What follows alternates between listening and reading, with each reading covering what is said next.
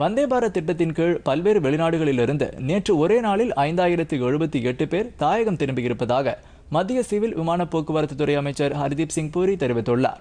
இது தொடர்பாக அவர் வெளியிட்டுள்ள ட்விட்டர் பதிவில், தனியார் விமான நிறுவனங்கள் மற்றும் ஏர் இந்தியா விமான நிறுவனத்தின் மூலம் Paris, Moscow, Dhaka, Auckland, Laos, London உள்ளிட்ட பல்வேறு நகரங்களிலும் இருந்து இவர்கள் இந்தியாவின் பல்வேறு நகரங்களுக்கும் திரும்பியதாக குறிப்பிட்டுள்ளார்.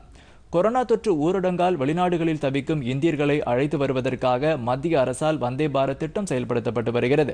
மே 7ஆம் தேதி இந்த திட்டம் தொடங்கப்பட்டது.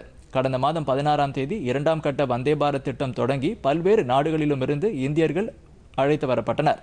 அதன் 3ஆம் கட்ட பணிகள் கடந்த 11ஆம் தேதி முதல் தொடங்கி இந்த மாதம் இறுதி வரை நடைபெறும் என அறிவிக்கப்பட்டுள்ளது.